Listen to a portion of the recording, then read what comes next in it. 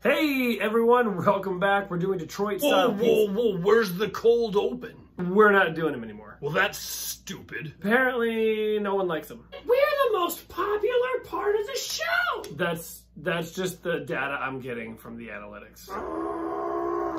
Your beef is with the audience.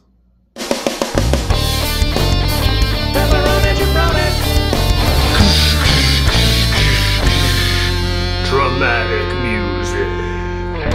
Hey everyone, welcome back for real. This time it's me, the Pepperoni Jabroni, and this is The Deep Dish.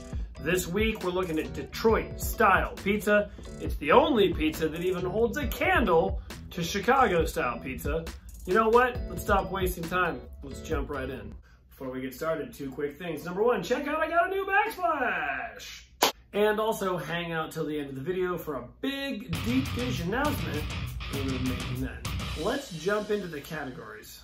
Presentation, cut, crust, freshness, nose, flavor explosion, mouthfeel, Pizza Hut, finish, and would I eat this if I was high.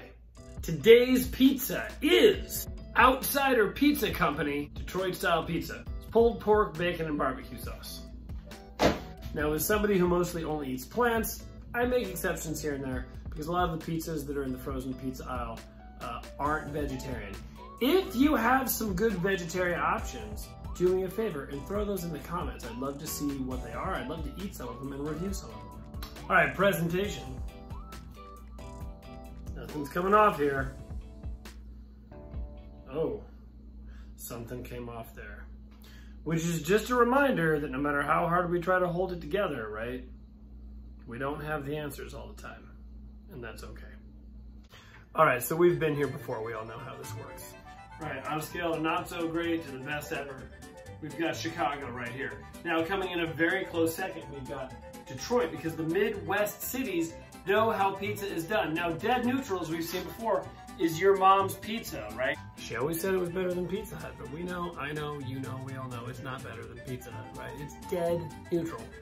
Your mom's pizza is true neutral on like the character moral alignment chart. All right, just below your mom's pizza, as we all know, South Philly Mike. And New York City always comes in dead last. They're okay, it's not bad. Way down that way, St. Louis style pizza. New York is the false idea that there's an ideal version of everything that we're supposed to be striving to become. What a waste of my time and yours. Chicago, obviously, is the reminder that we're all unique individuals, and while we could get better at what we do or who we are, we're deserving of love as people just for existing. And Detroit is a constant reminder that you're just working hard every day to get by, to do what you gotta do. Detroit is you and me, and that crust is delicious. This smells a lot like my need for validation. My need to be liked, my need to feel important or like I'm contributing.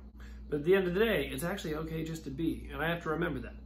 And you have to remember that. It also smells a little bit like barbecue sauce. I paid someone to cut the pizza, okay? I don't cut pizza, I'm very bad at it. Don't judge. Freshness. I just made it, it's fresh. I didn't get distracted, I just made the thing. And to be honest, I probably undercooked it because I was rushing. You know what? Sometimes you just got to get the job done. So for freshness, I give it, you're doing your best, man. You're doing your best.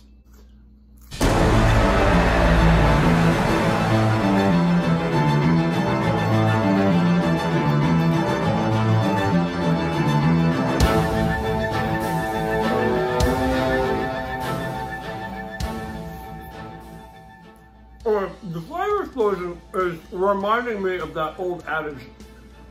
You can never love someone else until you learn to love yourself.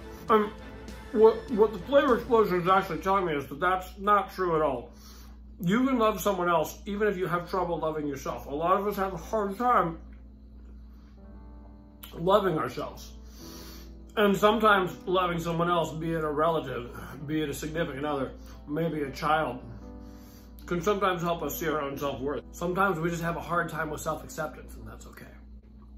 The mouthfeel has similar notes, but it's also a little bit too chewy. I think that's because I took it out of the oven too soon. Pizza Hut! All right, now This actually comes really close to pizza. We're gonna give like an 8.9. Crust, real thick. Pan. Flavorful. It doesn't have enough oil. To be honest, the actual crust of this is a little bit airy. There's pockets of air in there, and that's not a good thing. It also just reminds us that, like, hey, we don't have to be our best selves every day. Sometimes you just want a personal pan pizza and a pat on the back for reading the book. And to be honest, that's fine. All right, finish. What I'm getting is I'm getting a little bit of the pulled pork. I'm getting a little bit of the barbecue sauce. And I'm also realizing it's telling me that sometimes perfect is the enemy of good, and there's no reason to hang on to perfectionism. Anything worth doing is worth doing half-assed until you get better at it. Would I eat this if I was high? I'm practically high right now from eating it. This was intense. I love it. On the Scooby and Shaggy scale, it gets a 9.5. All right, and that brings us to our final score. Please remember that after the final score, we're going to be making that big announcement that you're going to want to know about. Deep dish news. You're going to love it. But first, the final score is, you're doing your best, you don't know what you're doing, and quite honestly, neither do the rest of us. Be better when you need to be, and cut yourself some slack when you have to. The final score is definitely not listening to that voice that constantly criticizes you inside of your head, because it's not a good final score. In fact, I'd argue that's not even good advice. What's the big announcement? Well, I'm glad you asked. Boom! We have t-shirts! So, if you would like to let everyone on the street know that it is okay to like things, let me know. Go ahead and send me an email at thedeepdishreview@gmail.com, and I'll get one right out to you.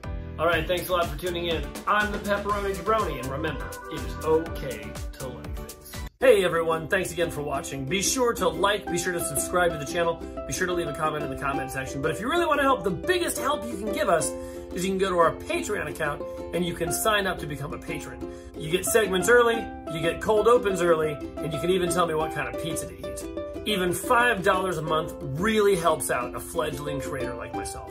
Thanks again for watching, and I hope to see you back here soon.